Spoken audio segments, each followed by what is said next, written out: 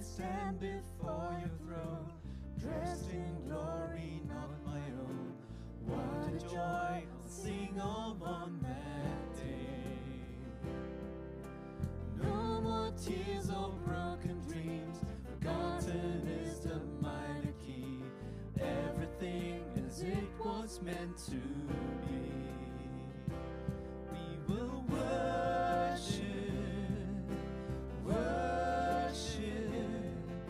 forever in your presence we will sing. We will worship you, an endless hallelujah to the King.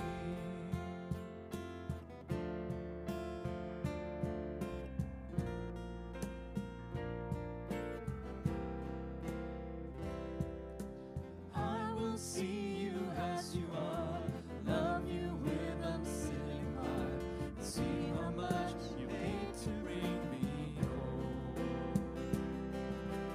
Not till then, Lord, shall I know, not till then how much I owe. Everything I am before your throne, and we will worship, forever in your presence we will sing. We will worship you, endless hallelujah to the King. No more tears, no more shame, no more sin and sorrow ever known again. No more tears, no more pain. We will see you face to face, see you face to face.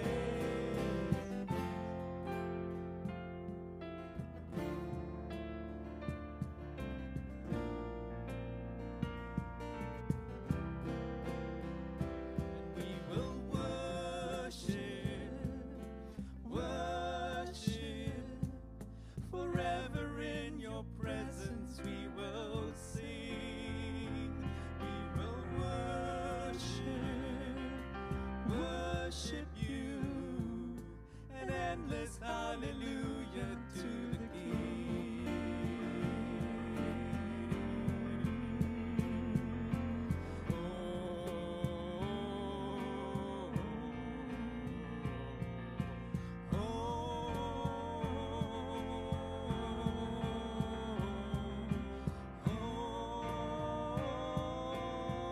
Hallelujah, hallelujah. Oh,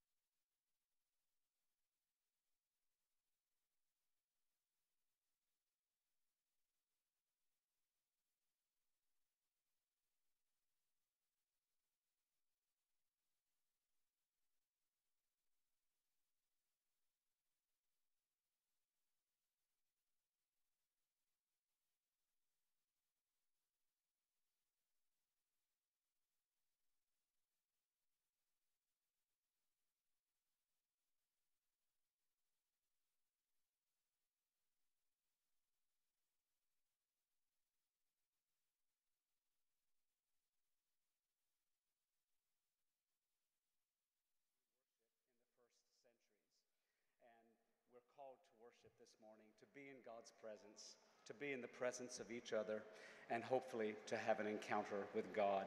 Let's bow our heads, be still, quiet, and pray as we go into this time of worship.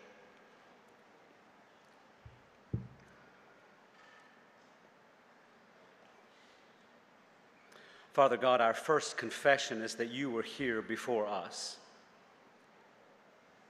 Anticipating our arrival, our presence into this room, you were here waiting for us to call us into communion with yourself.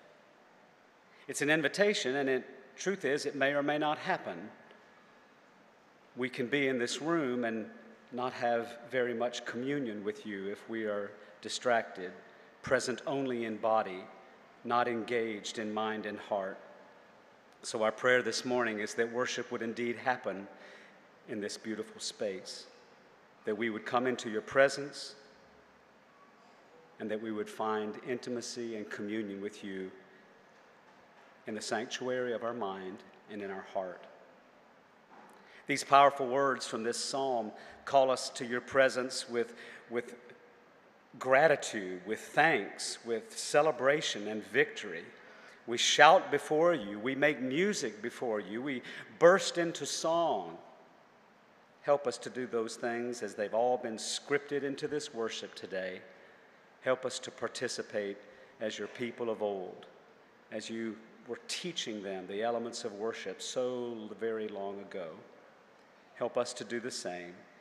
We pray that you would enliven us, quicken our spirit and our soul, so that we could encounter you today in this time of worship. We pray in Christ's name, and all God's people said together, amen.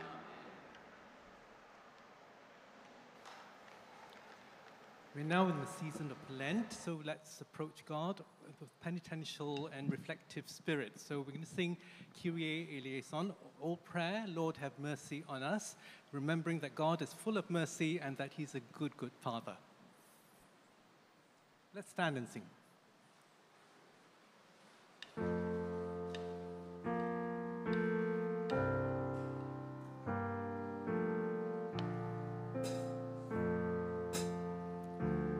Lord have mercy. Lord have mercy, Christ have mercy, hear our cry and heal our land.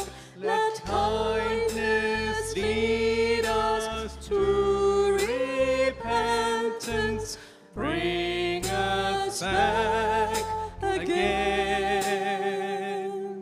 For your name is great and your heart is great.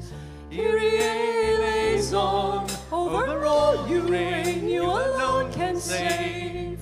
Kyrie eleison, Lord have mercy. Christ have mercy on us now. For your name is great and your heart is great. Kyrie eleison, over all you reign, you alone can save. Kyrie eleison, Lord have mercy. Christ have mercy on us now. Who is this God?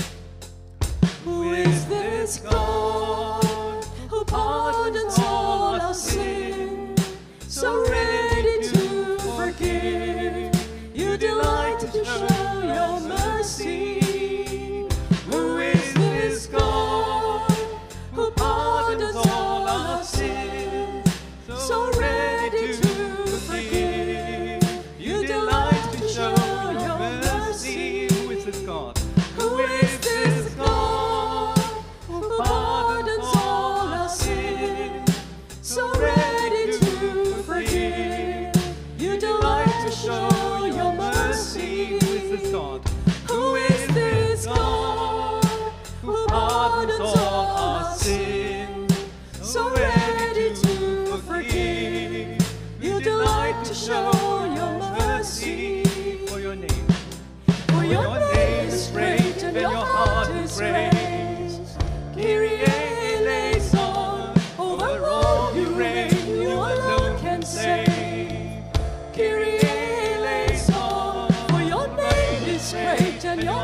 about His grace. Kyrie eleison, over all you reign, you alone can save. Kyrie eleison, Lord have mercy. Christ have mercy. Lord have mercy. Christ have mercy on us now.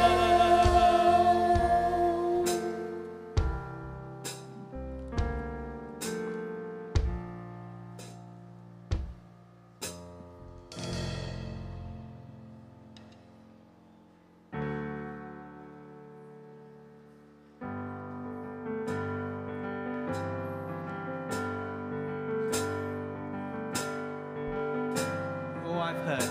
Oh, I've heard 1,000 stories of what they think you're like, but I've heard the tender whisper of love in the dead of night, and you tell me that you're pleased and that I'm never alone. You're a good, good father. It's who you are. It's who you are. It's who you are, and I'm loved by you. It's who I am. It's who I am. It's who I am. Oh, and I see many searching for answers far and wide, but I've known that we're searching for answers only you provide, 'cause you know just what we need before we say a word. You're a good, good father. It's who you are. It's who you are. It's who you are, and I'm loved by you. It's who I am. It's who I am. It's who I am. 'Cause you're perfect in all of your ways. You are perfect in all of your ways. You are perfect in all of your ways to us. You are perfect in all of your ways. You are perfect in all of your ways. You are perfect in all of your ways to us. Oh, this love so undeniable, I can hardly speak. Peace so unexplainable, I can hardly think, as you pull me deeper still, as you call me deeper still, as you call me deeper still into love, love, love. You're a good, good father. It's who you are. It's who you are. It's who you are, and I'm loved by you. It's who I am. It's who I am. It's who I am. You're a good, good father. It's who you are. It's who you are. It's who you are, and I'm loved by you. It's who I am. It's who I am. It's who I am. You're a good, good father. It's who you are. It's who you are. It's who you are, and I'm loved by you. It's who I am. It's who I am. It's who I am.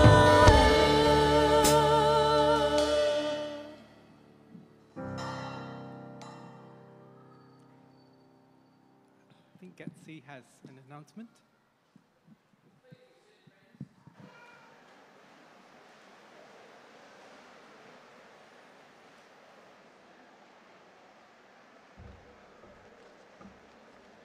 Hi, good morning, everyone.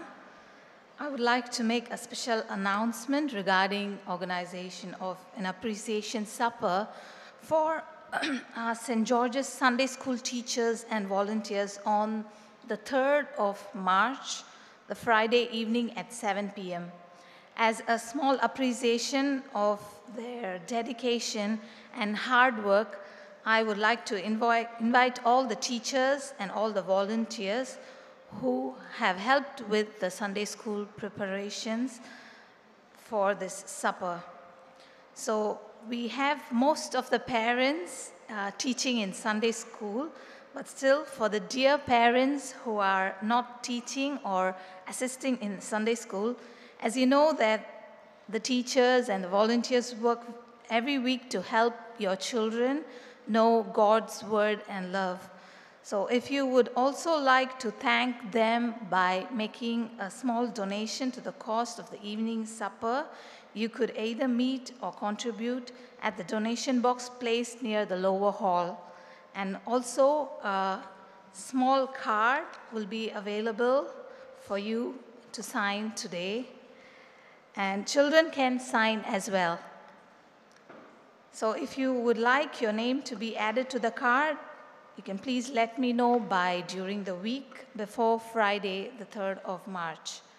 If you wish to give or donate, I will be in the church after service at the lower hall to receive your donations, maybe by cash, or if you would like to do it by PayNow, you could come and see me and I can give you the details as well.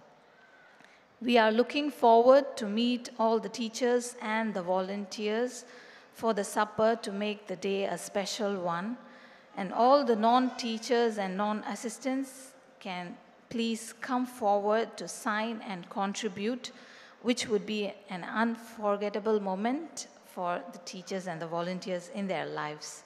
Thanks a lot, and God bless. Okay.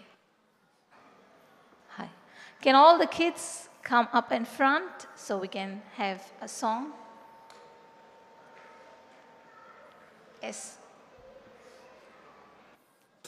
Children, plenty of space in front. Come right up.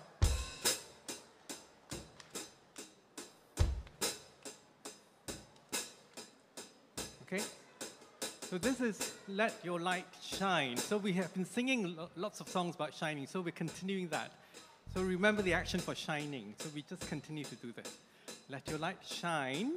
Let your light shine in all the world. Okay, so that everyone might see the good things you do and praise the Father in heaven. This comes from the Bible, Matthew chapter 5, verse 16. And it's telling us that we should do good things so that everybody will praise God. Okay? So shine, we want to shine. Are we ready? We ready?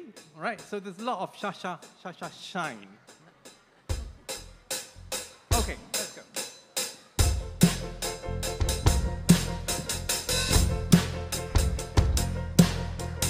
Sha-sha, sha-sha, sha-sha. Sha sha sha sha, sha sha sha sha, sha sha sha sha, sha sha sha sha, sha sha sha sha, sha sha sha sha. Let your light shine. Let your light shine. Let your light shine before all men. Let your light shine. Let your light shine.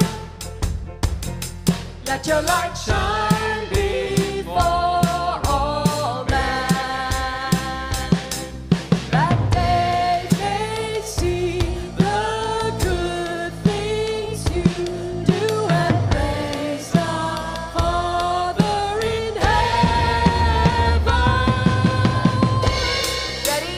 Sha sha sha sha sha sha sha sha sha sha sha sha sha sha sha sha sha.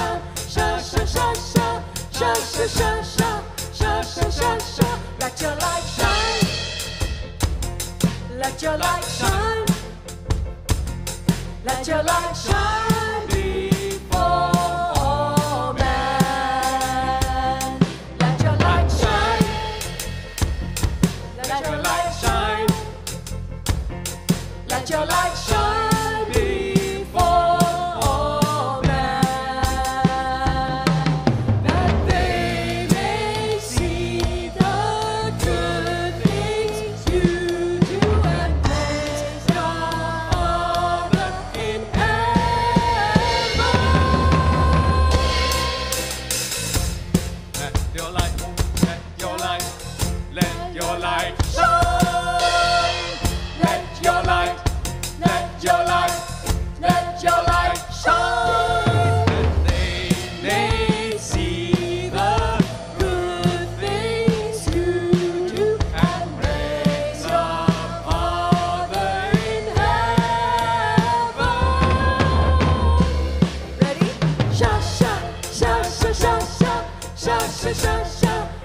All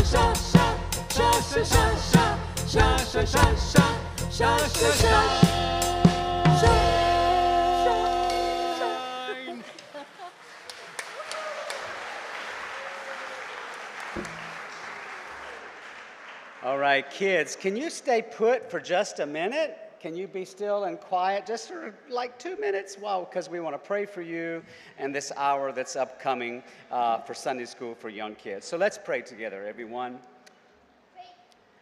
That's right. We are going to pray. Father God, thank you that St. George's takes ministry to children seriously. We regard it as a sacred, holy, and reverent responsibility. We ask that you'd fill leaders and the followers in the next hour of Bible study with your Spirit. Help us to take seriously our responsibility to teach, to lead, and reflect Christ and truth. And we pray that these young ones and our youth would experience your presence through their leaders and in the activities and the readings and all that they do in this Sunday school hour. We give them in this hour to you. In Christ's name, amen. And children, you can go back to your seats or exit to Sunday school. And as they do that, would you please, let's stand up and greet someone. You may share the peace. You may say, the Lord be with you, if you would like. But let's stand and greet someone close by.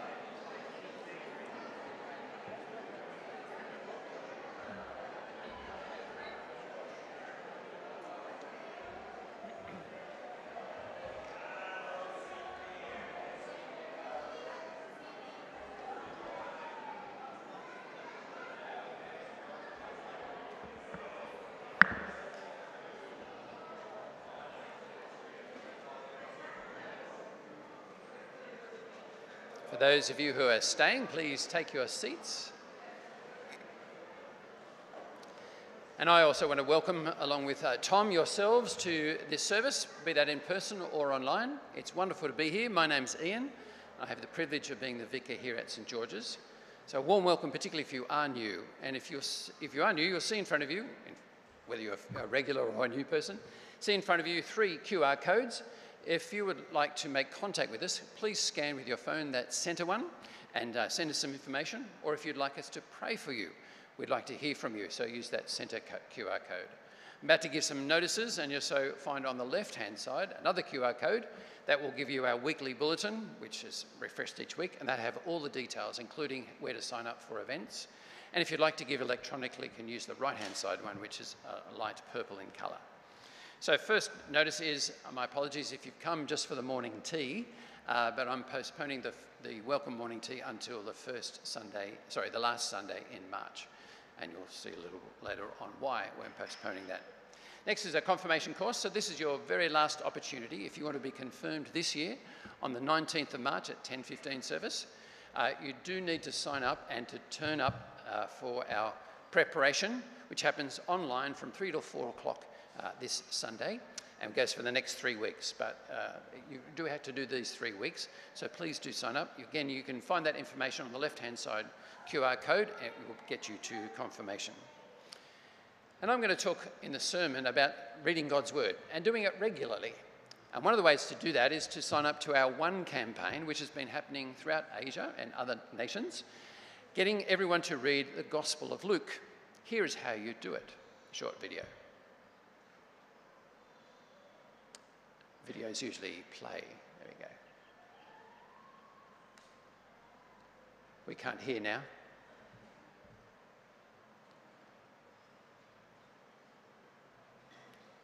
Let's go back to the beginning of the... on what Jesus Christ has done for us. 喺大齋期嘅裏邊，都係我哋一個靈命長進。Keep going. Anyway, let's go from the start. Don't miss out on this global movement. And so we invite you to be a part as well. 過去1年嘅工作咧，都帶領好多教會去 unite together. The One campaign is a way to take a step forward in unity. Especially during Lent when we're focusing on what Jesus Christ has done for us. 喺大齋期嘅裏邊，都係我哋一個靈命長進嘅時候。Here's how the app works. You download the app, and during the period of Lent, every day you listen to a section of Luke's Gospel. You hear a devotional about that passage. You pray about the passage, but you also pray for your city. And not only that, we'll have Bible studies, we'll have sermons, we'll have a weekly film, we'll have an opportunity for you to actually feel part of our family. Not only is it made easy for you, it's an opportunity for you to connect with your people on a different level. There actually is a feeling for each one of us that we're part of something that's much bigger than just us as individuals. 我哋有唔同嘅語言咧，我哋一齊去做咧，嗰種興奮同埋聯合嘅感覺。I would warmly invite you to make use of this one campaign this year. 神嘅愛同埋神嘅話語咧，係傳播開去，重新燃點佢哋心裏邊嗰團火，讓更多人咧可以明白到神嘅説話係可以改變世界、改變人生。So let us together join our hands with all our other brothers and sisters. We want all of you to be a part of this. 여러분 한 분 한 분을 초대합니다. 一齊領受喺呢一個世代上帝向我哋嘅帶領。Jangan ketinggalan gerakan ini. Malugod po namin kayong inaanyayahan na maging kabahagi ng kampanya ng One 2023. 我诚意邀請你參加議員運動，嚟啦，成為我哋一份子，1月2023運動。Don't miss such a regional movement at this time. One 2023 campaign. 1月2023運動。One 2023 campaign. Thank you, back row team, for getting it to work. So all you need to do is download the app. Here's QR codes. And the one closest to me is the easiest. It's really easy. It gives you 10 minutes. You can either listen or read or a mixture of both, just for 10 minutes with a devotional, a prayer, the passage itself, and a contemplation about our city that you can pray for. Next is, if you would like some teaching on 1 or 2 Samuel, if you didn't get that QR code, if you do the left-hand side one, that'll take you there too. If you would like some information or learning about 1 or 2 Samuel this coming week, you can sign up for that particular teaching time. We take children teaching seriously, and part of that is not only teaching them the Bible, but also keeping them safe. And so we run safeguarding courses for everybody who's involved with children and vulnerable adults. So if you would like to serve at our Sunday school, we very warmly welcome you, but you do need to do this training. It happens this coming Wednesday online, so you can be wherever you are. Just join with us on Zoom, 7:30 till 8:30 sharp, and then we'll give you some forms to fill out, and then you can be a helper here. It's also available if this course, this free training session, if you would just like to find out about safeguarding, because it's all our responsibility to keep everybody safe here at St George's. Next, Seniors Fellowship is going to meet this Saturday. If you feel you're a senior, you're invited. That's the age level. And Reverend Paul is going to try and come, God willing. So if you'd like to see Reverend Paul and hear about IT training for seniors, then come and join us. We do need you to sign up because they cater, and so we need to know how many people are coming. Next, which is not here on the slides, but if you would like to read the statement from the province of Southeast Asia, which we are a part here in Singapore, their statement on what's the decision that's recently been made in the Church of England, then you can find a link to that through our website or that left-hand side QR code. Thank you.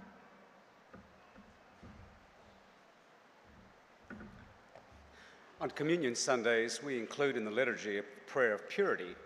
Does that mean that we only want to pray for purity like once a quarter or once a month? Well, of course not, but it's just a reminder that as we come to the table for communion, it's a reminder to take seriously our acceptance of Christ and inviting him into our lives, and to search ourselves as we come to a time of repentance and confession. The prayer will be on the screen. We'll follow that by standing and recite together the Apostles' Creed. So even though we're reading aloud, let's make this our prayer as we say aloud together. Almighty God, to whom all hearts are open, all desires known, and from whom no secrets are hidden, cleanse the thoughts of our hearts by the inspiration of your Holy Spirit, that we may perfectly love you and worthily magnify your holy name through Christ our Lord. Amen. Let's stand as we say together the Apostles' Creed.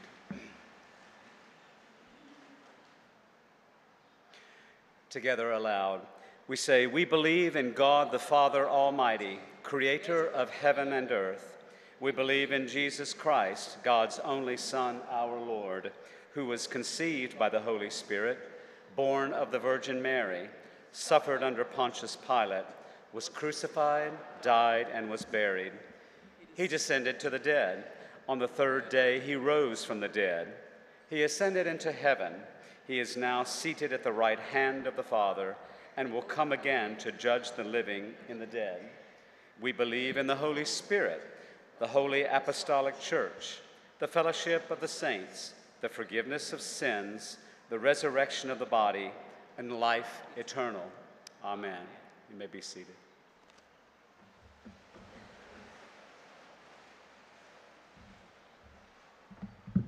Good morning.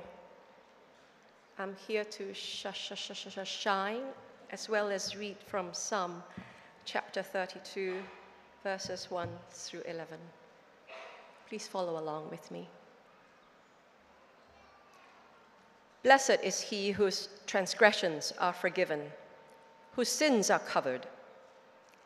Blessed is the man whose sin the Lord does not count against him, and in whose spirit is no deceit. When I kept silent, my bones wasted away through my groaning all day long. For day and night, your hand was heavy upon me. My strength was sapped as in the heat of summer. Then I acknowledged my sin to you and did not cover up my iniquity. I said, I will confess my transgressions to the Lord, and you forgave the guilt of my sin. Therefore, let everyone who is godly pray to you while you may be found. Surely, when the mighty waters rise, they will not reach him. You are my hiding place and will protect me from trouble and surround me with songs of deliverance. I will instruct you and teach you in the way you should go. I will counsel you and watch over you. Do not be like the horse or the mule, which have no understanding, but must be controlled by bit and bridle, or they will not come to you. Many are the woes of the wicked, but the Lord's unfailing love surrounds the man who trusts in him. Rejoice in the Lord and be glad, you righteous. Sing, all you who are upright in heart. This is the word of the Lord. Thanks be to God.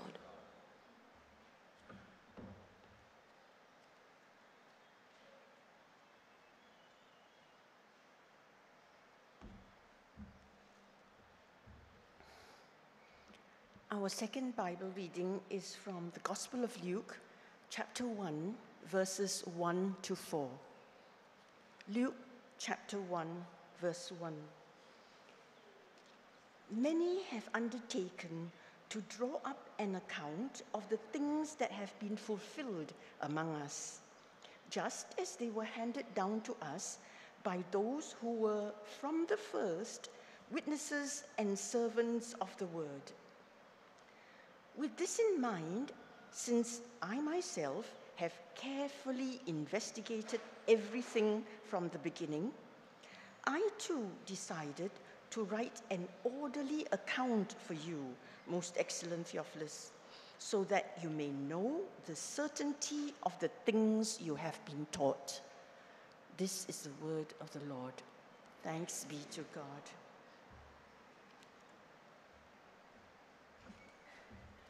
Thank you, Amy and Grace.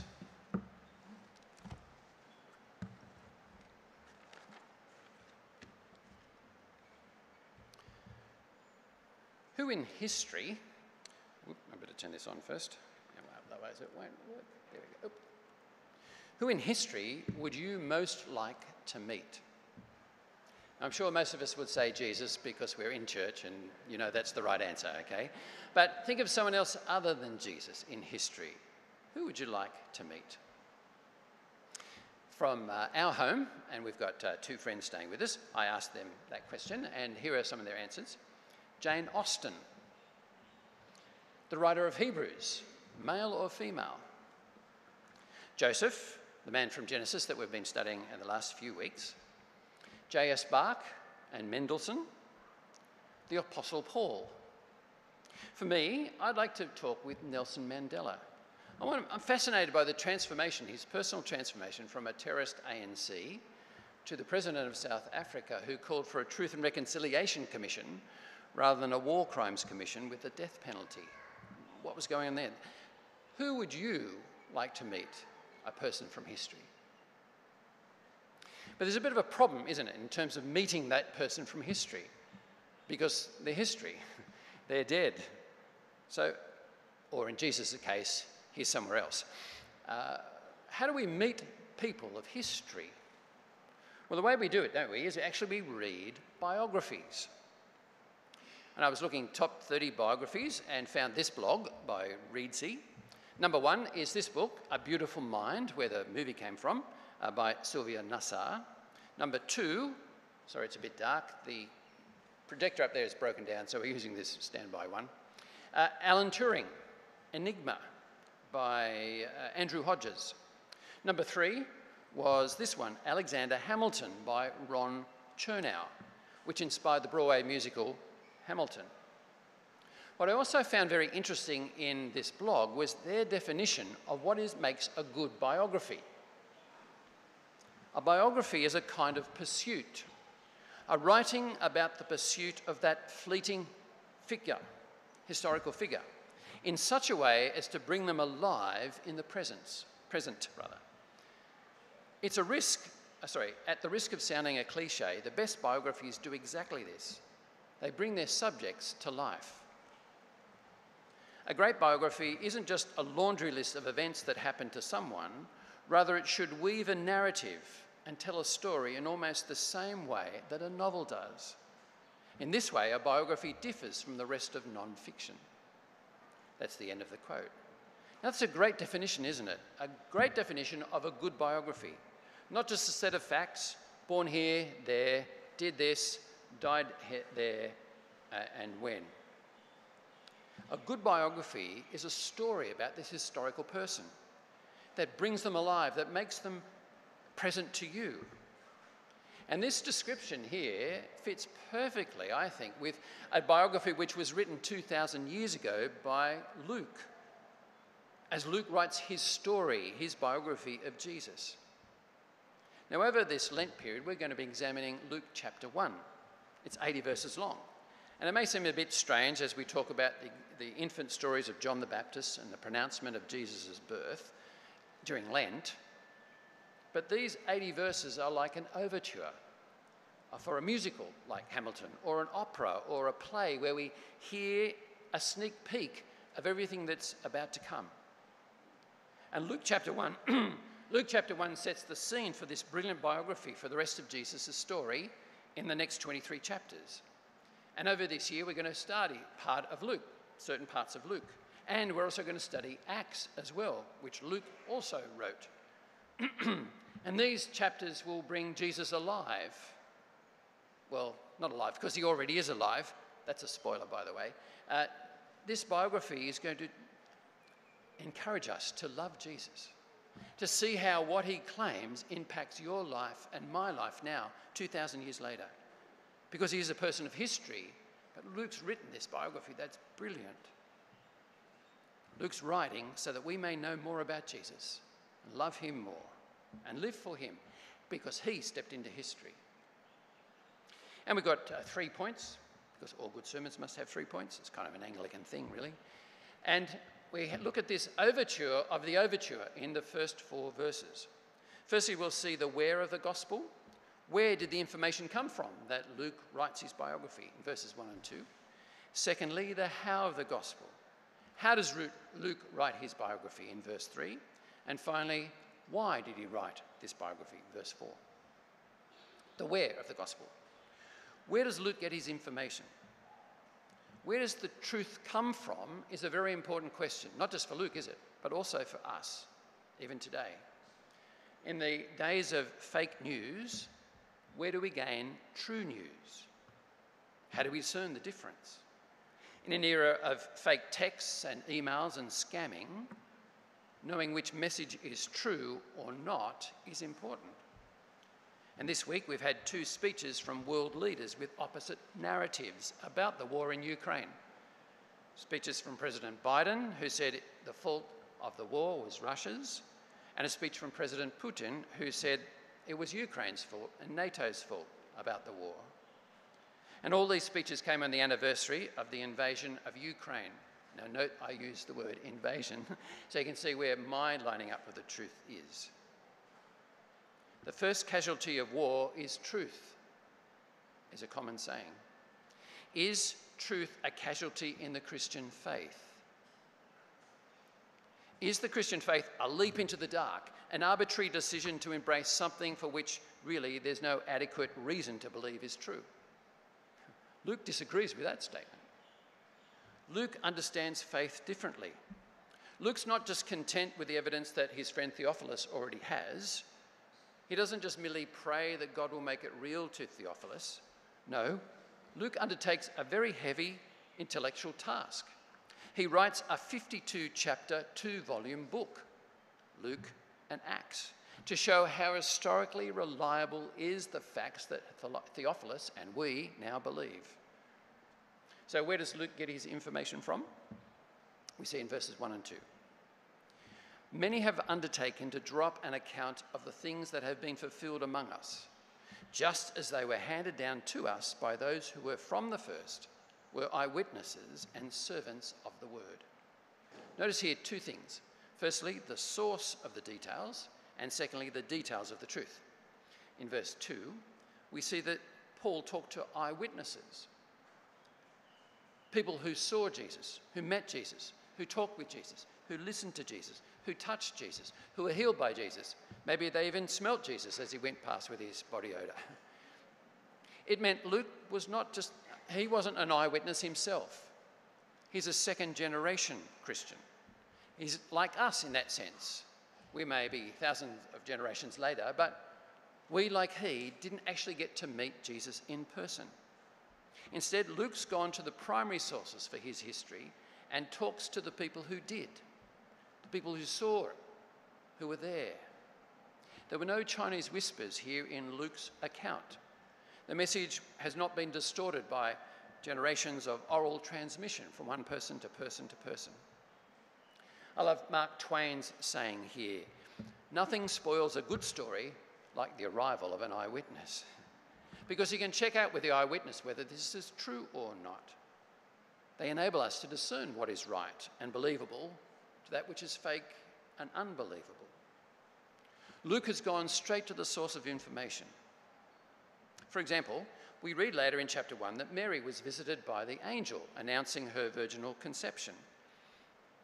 Now, no one else was there in the room, so someone had to find out. And Luke's gone to Mary to ask her those questions. What was it like? What did he say? How did you feel? And that's why when you read Luke, it's read from Mary's perspective, because Luke's talked to Mary. Matthew writes from Joseph's perspective. Mary's an eyewitness, and so Luke goes and talks to her as he writes his biography of Jesus. Notice also in verse 1, Luke mentions that there are other people who've written their first-hand reports of Jesus. There are other sources available to Luke, not just eyewitnesses. And Luke here is suggesting that Theophilus could also look at their material as well and compare and contrast with Luke's. Now, we don't have all that Luke had, but we certainly have Mark and Matthew. Mark's account was certainly available to Luke. Mark was probably written first. And sometimes you can compare Luke and Mark's gospel because they're identical in places, but some places they're different. Here's one example I love. Notice first that Luke is a doctor. He's a medical doctor. And if you remember 2 weeks ago, I talked about how trustworthy doctors are. And Luke, not only a medical doctor, he's writing in this healing miracle about a woman who's been bleeding for 12 years without stopping. So is Mark. Mark mentions here the outcome of this woman's hope in doctors. No better, no money left, all due to the doctors. Luke, who used Mark as a source document, leaves out any mention of doctors. And their success rate on her healing rather generalises, like no one was able to heal her. So these sort of changes, identical and yet different, give me confidence about the truth of the biographies of Jesus, because they indicate no collusion, no sitting down, no large-scale plagiarism. Eyewitnesses won't agree on every little detail. They'll just tell the story from their perspective, but their main event will agree. And so Luke uses sources and talks to eyewitnesses. This is the where of his biography. He's saying it is a very truthful account. It's reliable. You can trust it. You can build your life on it. It's certain. Sorry again about the darkness there. Benjamin Franklin, he said, in this world, nothing can be said to be certain except for death and taxes. And they're certainly certain, death and taxes. But the truth of Jesus is certain as well, says Luke in his biography. So that's why I've been encouraging you to take up the One campaign and read Luke's Gospel over this period of Lent, 10 minutes a day from Monday to Saturday. As I said, it's really easy to do. All you need to do is download the app and push play, and it will talk to you, or you can read the words as well. It's worth doing. And then when Lent's finished, don't just stop at Luke. Read Matthew and Mark and John. And then what happens after Jesus leaves in the book of the Acts of the Apostles. And read Paul's letters and James's letters and Peter's letters. And then read the background context of Jesus, the Old Testament, and all the promises about Jesus there. Lifetime of reading. Worth it. Because it's truth about who Jesus is and about the Christian faith. So we've learnt about the where from Luke's material. Now go to our second point, the how of Luke's gospel. How does Luke write his gospel with his material? Verse 3. With this in mind, says Luke, since I myself have carefully investigated everything from the beginning, I too decided to write an orderly account for you, most excellent Theophilus. Luke writes with thoroughness. Notice here, he himself have investigated this. Remember, he's gone. He's a trustworthy doctor. He comes across as a trustworthy doctor. He's investigated. So he's not just a doctor, he's also an investigative journalist as well. And not only is Luke thorough, but he's also accurate. He's carefully investigated. Not just investigated, but carefully investigated. He would have checked and double-checked all that he found. The wealth of over 100 years now of archaeological discoveries has shown how true Luke is to history, how accurate he is, how correct to details. For example, look at this in Luke chapter 3, verses 1 and 2. He's going the extra mile to state exactly who was around at the time or what period of time it was. In the 5th year of the reign of Tiberius, the Caesar of Rome, when Pontius Pilate was governor of Judea, Herod Tetrarch of Galilee, his brother Philip Tetrarch of Eritrea and Trachonitis, and Lysania Tetrarch of Abilene, during the high priesthood of Ananias and Caiaphas. He could have just mentioned one name, but he mentions all of them. He's saying, what I'm saying is true and accurate and is history. History that's been carefully investigated. He makes not only a good doctor, a good journalist, but also a good historian.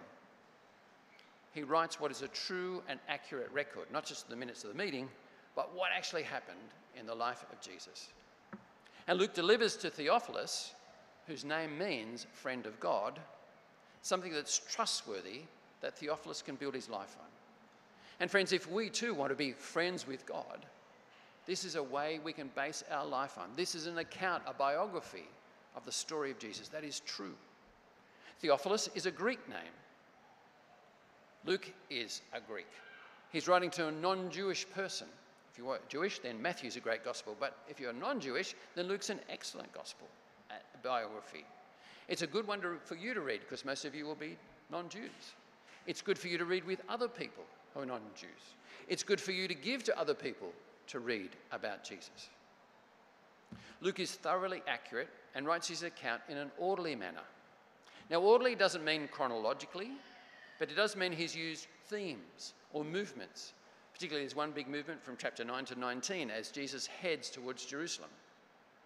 Goes to where he knows he's going to die. And we're going to study some of those passages later on in the year as well. You see, Luke writes not just a laundry list of facts and statements of truth about Jesus, like the Apostles' Creed, they're statements of fact. Luke writes about Jesus, the person whom he wants you and I and Theophilus to know, and the certainty of those claims. So Luke's told us about where his information comes from, how he puts together, and finally, why he writes this, verse 4, so that you may know the certainty of the things you have been taught. Luke is not writing history simply for history's sake. He's not writing archaeological details for the sake of archaeology. Can't even say the word, archaeology. Nor is he writing simply as a window into the socio-economic section of in Palestine in the first century. Luke is unashamedly saying this is a biography with a moral aim. He wants to bring to Theophilus and to us the true and certain knowledge of the truth of Jesus and of Christianity. Our world is full of competing truth, isn't it? About voices from God, of God. Each religion stakes its claim, sometimes with a book. It's the Quran in Islam, Tanakh as for Jews, Upanishads for Hinduism, Sutras for Buddhism, the Book of Mormon. Which one's correct? Who is right? Luke is saying for all of us in the 21st century, as well as Theophilus back in the first century, and all the centuries in between and the ones after us, we can have the Bible. And in the Bible is a biography of Jesus that is sure and certain and accurate. With my record of Jesus, says Luke, I'll offer you certainty. Here's something which is rock solid upon which you can build your life. A promise to hold on to. A hope to long for that will be completely realised. Quoting John Piper about this. Certainty of the kind of reality that's locked down, secure, safe, stable, unchanging. I write my gospel, says Luke, that you may know the safety, the maximum security, the certainty of what you've been taught. These things are safe from being stolen, safe from being changed, safe from ceasing to be what they are, safe from becoming unimportant or irrelevant, safe from being not reality anymore. These things, Theophilus, will always be. These things, you and I, they will always be. It's the kind of knowing that caused the church to survive throughout the centuries of frequent and terrible persecution. It's the kind of knowing that's immovable in the face of disease or abandonment or disillusionment or grief or martyrdom. Now, 2 weeks ago, I told you of Neril and my plan to go to Langkawi, holiday in Malaysia. It was a wonderful week, absolutely wonderful. We relaxed, we explored, we swam, we chilled, watching sunsets outside our hotel beach. I didn't want to come back, but I'm glad to be back with you. But then we did come to a terrible week this week, absolutely awful week. One sad aspect was the funeral services, the passing of one of our members from 8 o'clock, Pearl Kirimathipathy. She was 92, a lovely lady. Another was an aspect of Neril and my week that was difficult and continues to be so, rocking what we thought was certain. And I'm sure you've had weeks like that, contrasting weeks. And when those happen, you and I, we need something certain, don't we? Something to hang on to, something to pin our life to, some certainty, protection, some hope, some unchanging love and protection, despite the circumstances. Because circumstances change quickly, don't they? Unplanned for, unwanted, unhelpful. Health can change quickly, financial situations can change quickly, jobs can change quickly, things we own can break down or be lost or stolen or decay. We have no certainty in those things, but we can in God, we can in Jesus, we can in Luke's account of Jesus. And so Luke, words from Jesus, spoke right into my situation this week, in this particular verses, from Luke 12, 22 to 24. Then Jesus said to his disciples, therefore I tell you, do not worry about your life, what you will eat, or about your body, what you will wear. For life is more than food, and the body more than clothes. Consider the ravens. They don't sow or reap. They have no storeroom or barn, yet God feeds them. And how much more valuable are you than birds? Well, friends, you may be worrying about other things. What to say when following Jesus is difficult. Luke 12, verse 11. When you're brought before synagogues, says Jesus, or rulers or authorities, don't worry about how you will defend yourselves or what you will say, for the Holy Spirit will teach you at that time what you should say. Or maybe you're concerned about death and about salvation and where you'll be, what happens after death. Listen to the thief on the cross, again from Luke, this time chapter 23, verse 42. The thief who's about to die, he's hanging beside Jesus on that cross. Jesus, remember me when you come into your kingdom. Jesus answered, he dies, before the thief, that is, Jesus is going to die, but still Jesus can still say, truly I tell you, today you will be with me in paradise. We can know the certainty of heaven because of Jesus and Luke's account of it. So Luke, in the face of uncertainty, wants us to come right out to us and say, crystal clear, this is why I'm writing my book, that you, Theophilus, Ian Hadfield, insert your name, the certainty that you can have knowing the things that you've been taught. It's true. Hang on to it. Luke writes to us, and so we can read what I've written. You'll see about the facts on which Christianity is based, and you'll find something there firm and solid, absolutely trustworthy, a place to find hope. So which historical person would you like to meet? Jesus wants you to meet Jesus, the true Jesus. Have you met him? Have you heard him or read at least his words? Read Luke. Come and join our Alpha course or our Christianity Explored course later in the week. Talk to a Christian. Come and talk to me. And if you do know Jesus, then read his word, read about him, and you'll grow to love him and want to serve him more and more wholeheartedly. Let's pray. Thank you, Lord Jesus, for your life and your words and your healings and your miracle, your death and the greatest miracle of all, the resurrection. Thank you, God, for Luke, that he wrote this, that he took this in hand and wrote such a wonderful account. Thank you for Theophilus, who probably helped pay for what Luke did so that we might have that certainty as Theophilus could have too. Help us to build our life upon the solid rock, which is Christ and his word. We thank you, Lord, that you've had your word translated from Hebrew and Greek into a language we can understand, be that English or any other language. Thank you for things like the One campaign that help us to read your word, so we might grow in faith, in hope, and in love. For Jesus' sake we pray, and for the good of our lives. Amen. Friends, would you please stand? Because we now want to respond, this time in song, All I Once Held Dear. I turn now to serve Christ.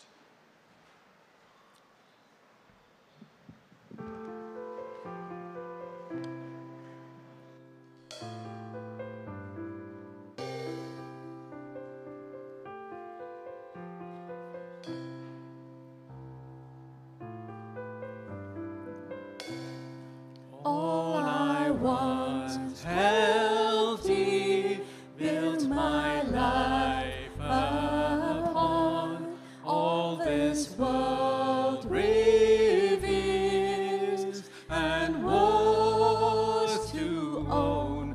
All I once thought gain, I have counted loss, spent and worthless now, compared to this.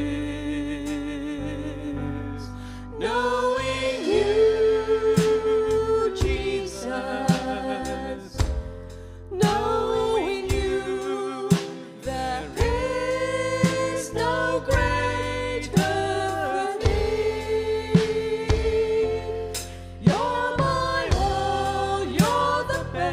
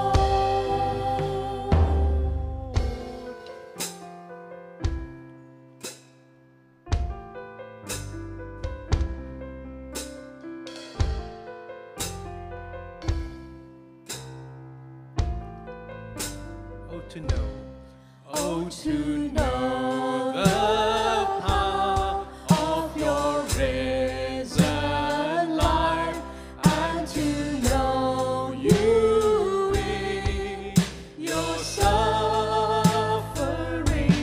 to become like you in your death, my Lord, so with you to live and never die, knowing you, Jesus, knowing you, there is no greater thing.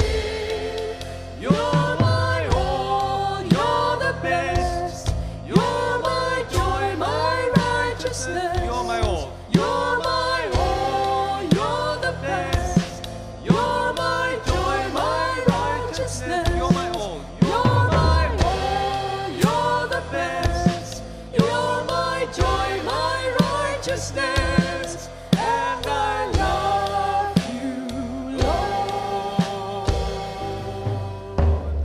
Love you, Lord.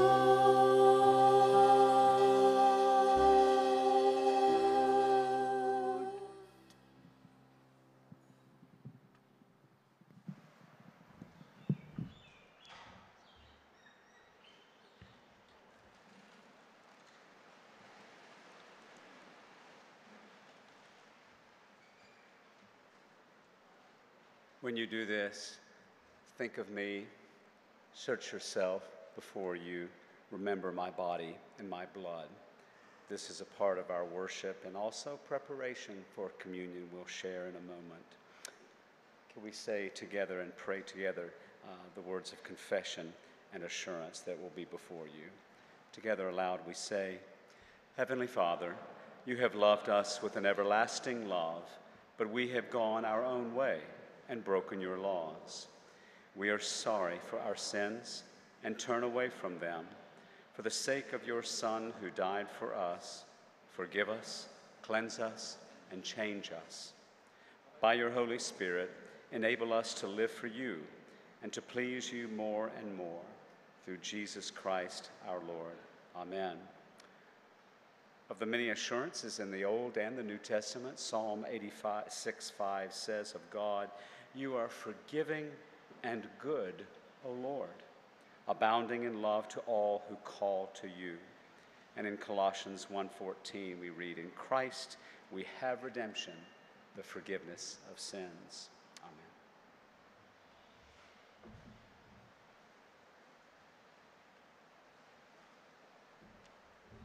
Amen.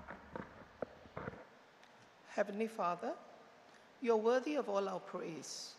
You are the God who never fails to keep his promises. We thank you that in Jesus' life, death, and resurrection, we see your love, justice, mercy, provision, and victory. Holy Lord, everything we need is found in you. For those of us who come here feeling broken, bring restoration. For those of us who come here feeling weak, bring strength. For those who come here weeping, bring joy. For those who come here with doubts, bring faith. For those who come here feeling burdened, bring rest. And for those who come here feeling anxious, bring peace. And now, Father, we lift up the troubles of the world to you. We pray for the nation of Austria. While many believe in God, few know Jesus personally. We pray for open hearts to discover Jesus in new places and for the further growth of the renewal movement within the church. We pray for a multiplication of congregations that honor and proclaim the Lord Jesus Christ. We lift up Turkey and Syria in the aftermath of the devastating earthquake. With more than 26 million homeless, we pray against the spread of infectious diseases arising from poor hygiene and sanitation. We pray that relief supplies may reach those in urgent need of food, water, medicine, and shelter. Here in Singapore, we lift up President Madam Halimah Yacob, our Prime Minister Lee Hsien Loong, and the government. We pray that Singapore will remain a united and strong nation where different races and cultures can coexist harmoniously, integrate our diversities, and channel them towards common aspirations and goals. We thank you, Father, for those who work in the area of music. We pray that they may work for God's glory in creating beautiful music and cultivating the love of music. Please grant them your wisdom, inspiration, and blessing in their work. We also pray that the season of Lent will be a time of self-examination, deep reflection, and thoughtful meditation on God's word, that the Holy Spirit will guide us to repent of our sins and pursue holiness in our lives. Within St. George's, we lift up our overseas mission partner, Hope Project Laos. We thank you for Matt and Laurie Mann. Please continue to bless the work that they do. Today, we pray specifically for another house mother and home for the girls. We also pray for the young boy who is autistic and suffering from eczema. Please give his carers wisdom in knowing how to communicate with him and help him. We ask for your guidance and wisdom in deciding how to best help the 3 children who will need a safe place to live if their mother dies. We also pray for our H2O Youth Ministry as they go through the Life of Jesus video series. We pray for the Dig Deeper program. We pray that our youth will grow in their understanding of the Bible, what it means to be a follower of Christ, and how to apply this in their daily lives. We thank you for our Filipino fellowship and pray for wisdom and strength for Heidi, Maricel, Efren, and Rex, who will be leading Bible studies on Sundays. Please continue to protect them and strengthen their faith and love for one another. Thank you for the growth in this ministry. Please also bless the Thursday night meetings at Pandan Valley and the Friday night Zoom small groups that Heidi leads. We now pray for those within our community who suffer in body, mind, or spirit.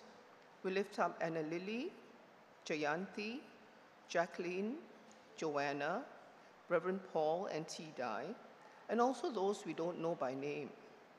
We pray for your comfort, peace, and healing to be upon them. Please also bless their family members and caregivers with love, patience, and grace. Please shower the Kira Mathipathi family with your love and your comfort as they grieve the loss of Pearl earlier this week, mother to John, grandmother to Emmanuel and Nicholas, and great-grandmother to Adriel and Alora. Merciful Father, accept these prayers for the sake of your Son, our Savior Jesus Christ. Amen. Let's now say the collect together. It's on the screen. Collect for the first Sunday in Lent. Almighty God, whose Son Jesus Christ fasted 40 days in the wilderness and was tempted as we are, yet without sin, give us grace to discipline ourselves in obedience to your Spirit. And as you know our weakness, so may we know your power to save through Jesus Christ our Lord. Amen.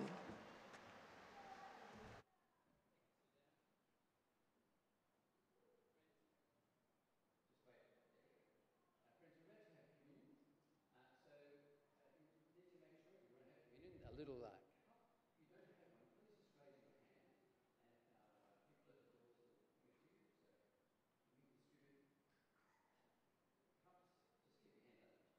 get one. And my apologies that we're doing it this week. We're normally doing it last week, but because I was on Lake Cowie having a wonderful time, then it's been distributed this week. And if you attend a church elsewhere, you've been baptised, you are very welcome to join with us, because the Lord's table is open to all who call Christ as Saviour and Lord. And we particularly have students here with us from Laos, from Mongolia, and from India, who we warmly welcome too. We come together because of Christ and what he's done for us, and remind ourselves of his death and his resurrection and his promise to come back. So therefore, slides, thanks. Lift up your hearts. We lift them to the Lord. Let us give thanks to the Lord our God. It's right to give him thanks and praise. It's indeed right. It's our duty and our joy, at all times and in all places, to give you thanks and praise. Holy Father, Heavenly King, Almighty and eternal God, through Jesus Christ, your only Son, our Lord. And now we give you thanks because through him you have given us the spirit of discipline, that because Christ has triumphed on the cross, that we might triumph over evil and grow in grace. Therefore, with angels and archangels and all the company of heaven, we proclaim your great and your glorious name, forever praising you and saying, Holy, holy, holy Lord, God of power and might, heaven and earth are full of your glory. Hosanna in the highest. Blessed is he who comes in the name of the Lord. Hosanna in the highest. We can only come to Christ because of his great love. So let's admit that in this prayer together. We do not presume to come to this your table, merciful Lord, trusting in our own righteousness, but in your manifold and great mercies. We're not worthy so much as to gather up the crumbs under your table, but you are the same Lord, whose nature is always to have mercy. Grant us, therefore, gracious Lord, so to eat the flesh of your dear Son, Jesus Christ, and to drink his blood, that we may evermore dwell in him, and he in us. Amen.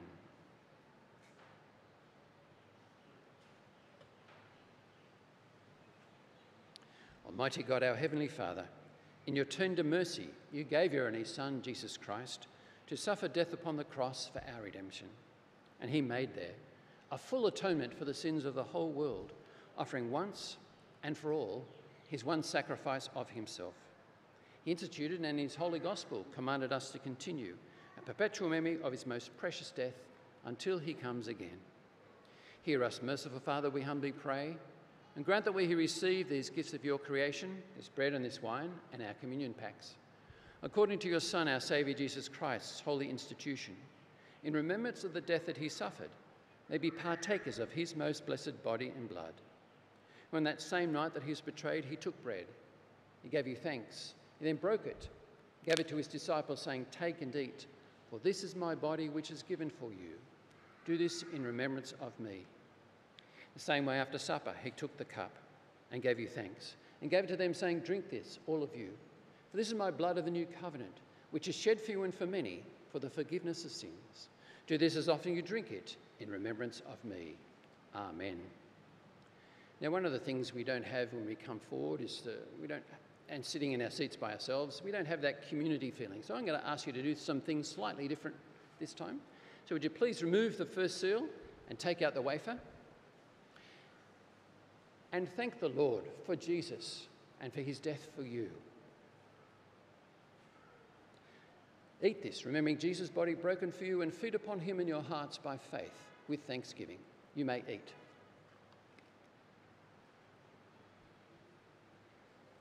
And remove the second seal. And this time I want you to pray for the people beside you, left and right. You might not even know their name, but pray for them too, that they might serve the Lord Jesus. Drink this in remembrance that Christ's blood was shed for you and for your neighbour, and live lives of thankfulness. You may drink.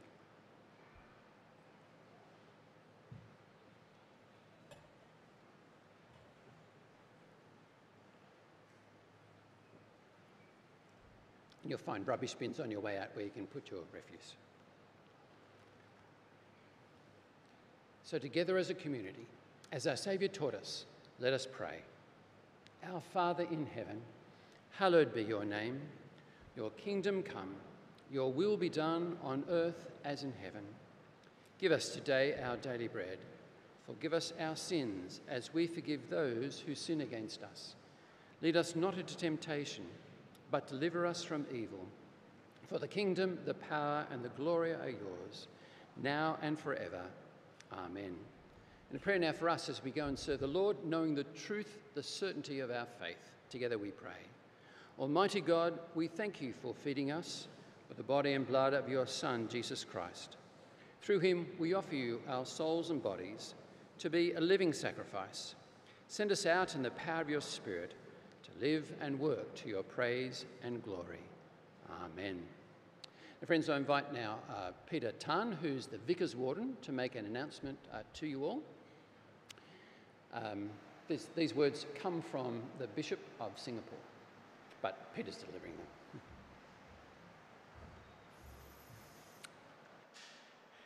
It is with sadness that I announce today that the Diocese of Singapore has decided not to renew Reverend Ian Hatfield's S-Pass, which expires in early August 2023. The decision has not been taken lightly and has been done after much prayer and reflection. There are two primary reasons for this decision. First, it is timely for the diocese to be transitioning towards local vicar leadership for all parishes within the Archdeaconry of Singapore. Secondly, the diocese believes that in a post-pandemic phase, this decision would also potentially release available resources for deployment and stewardship in other needful areas of ministry within the parish. It is also important to emphasize that this outcome is not a reflection on Ian or his leadership of the parish. The diocese recognizes that Ian and his family have been a great blessing to the church community in St. George's, as well as the larger diocesan family. We will always remember Ian's many contributions, and the Hatfields will always be part of the extended family of St. George's Church. At this time, let us uphold the Hatfields in prayer as they contemplate the opening of a new chapter and season of ministry after they leave us. Xiaoming and I will be happy to address any questions and comments that you might have. The wardens and vicar are scheduled to meet the Bishop Titus, on the 21st of March, and we will continue to keep you informed of all developments. Please continue to uphold the Hatfields and St. George's in prayer. We also pray for Bishop Titus as he deliberates over and chooses the next vicar for St. George's. Let us bring this matter to the Lord as I say a short prayer. Lord, we take hold of your words in Jeremiah 29. I know the plans I have for you, plans to prosper you and not to harm you, plans to give you hope and a future. Lord, we lay before you St. George's as we find ourselves now in a state of transition and some uncertainty. Continue to guide and direct your church to act wisely in love in accordance with your ways. Be with Bishop Titus as he deliberates on the new vicar for St. George's. Be with Ian and Narelle as they consider the way forward. Grant them your peace and direct their paths. We know that we can pray all this because you are a good, good Father, and so we can lean on your everlasting arms. We pray this for Jesus' sake. Amen. That's why it was a bad week. I now understand what it's like to be made redundant in a new and fresh way. But as Peter said, we're leaning on the Lord's everlasting arms, and we'll certainly be praying for you and Bishop Titus in the future. So we'll be finishing by thank you.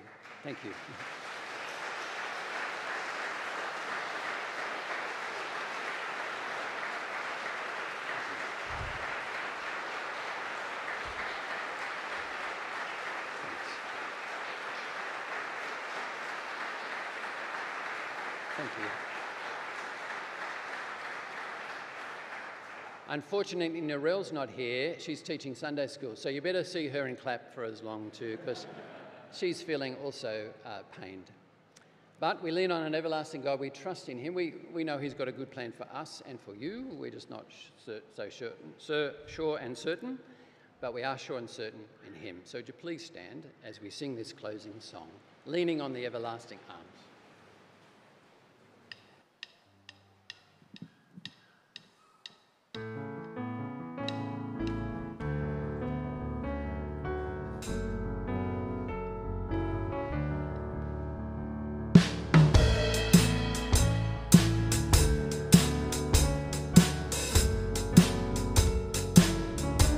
fellowship. What a fellowship, what a joy divine, leaning on the everlasting arms.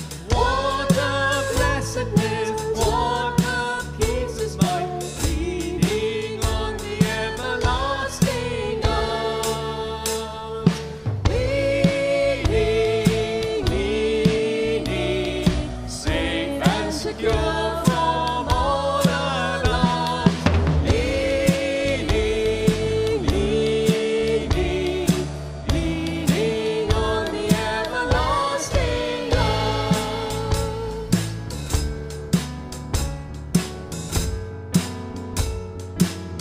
Oh, how sweet. Oh, how sweet to walk in this pilgrim way, leaning on the everlasting arms. Oh, how bright the path grows from day to day, leaning on the everlasting arms. Leaning, leaning, safe and secure.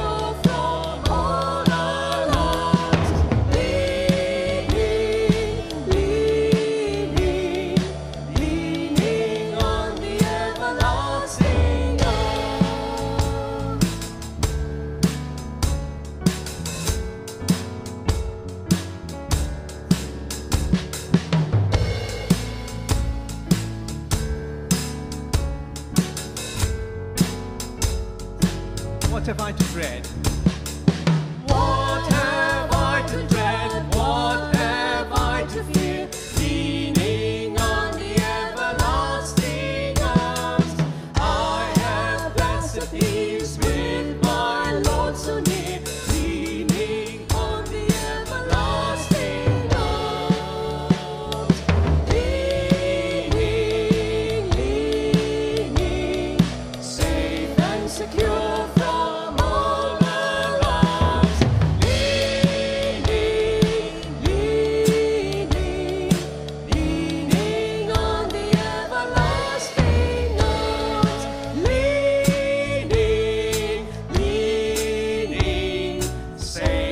Secure from all alarms, leaning, leaning, leaning on the everlasting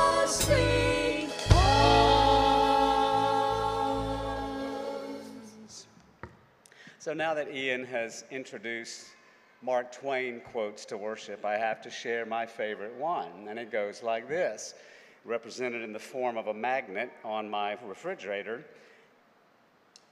When I was a lad of 14, my father was so ignorant I could barely stand to have the old man around. But by the time I was 21, I was astonished how much he had learned. Think about that. A book I recently finished said, human beings are like downed trees, scattered here and there by the hurricanes of the world. We're uprooted. This world does violence to the soul in so many ways. Primary goal of the enemy is to keep us from union with God. The world is the devil's puppet, intended to prevent union with God simply by keeping you distracted and haggard. Yet worship, communion with God, this thing that we're about to end, is intended to heal, restore, and mend that rift, the fractures in our soul, so that we can have daily, personal, intimate oneness with God. So much through the scriptures, but so profoundly in the Psalms 23. He refreshes my soul. He restores my soul and guides me along paths for his name's sake. So as we go, remember, our worship service has ended, but our worship of God continues. Therefore, let us go in peace to love and serve the Lord. In the name of Christ, amen.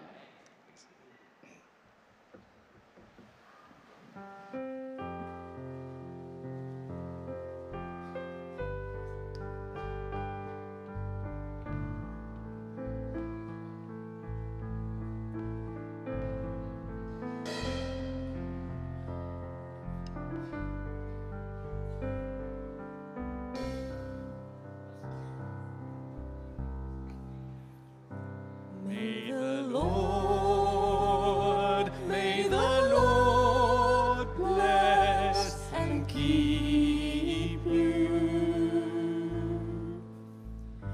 May His grace and His face shine upon you.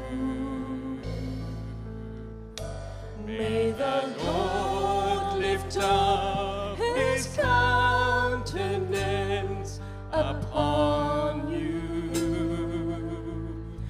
and give you peace. And give you peace. May the Lord bless and keep you. May His grace and His face shine upon you. May the Lord lift up His countenance upon you and give you peace. And give you peace.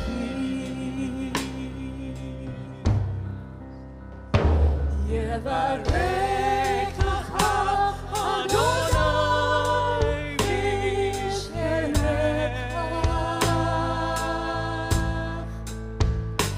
Yaheh panav alecha v'yikunecha. Yisa Adonai panav alecha v'yaseh